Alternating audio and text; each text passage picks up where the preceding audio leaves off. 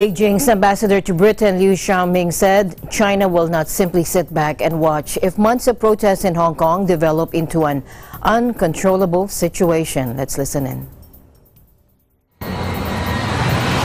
Violent perpetrators must be brought to justice.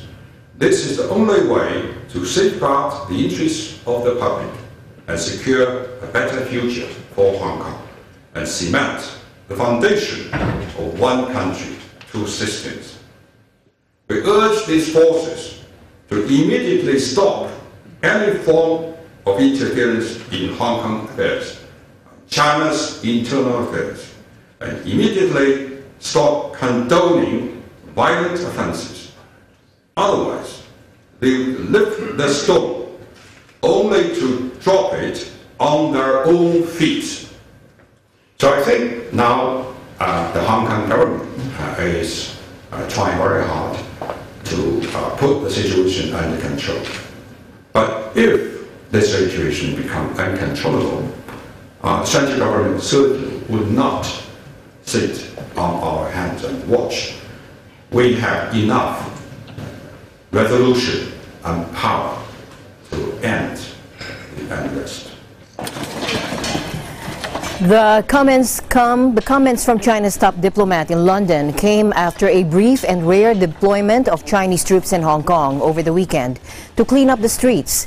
The People's Liberation Army has a barracks in an upper-class district of Hong Kong.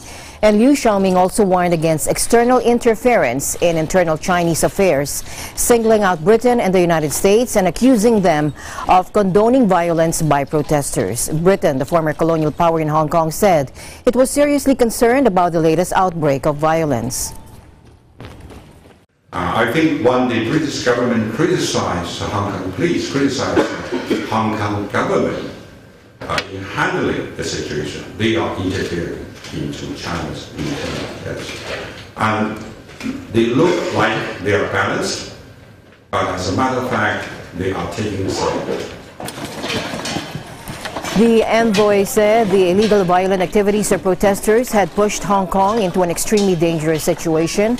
The unrest had eroded China's one country, two systems approach to governing Hong Kong, although he said Beijing remained committed to the policy.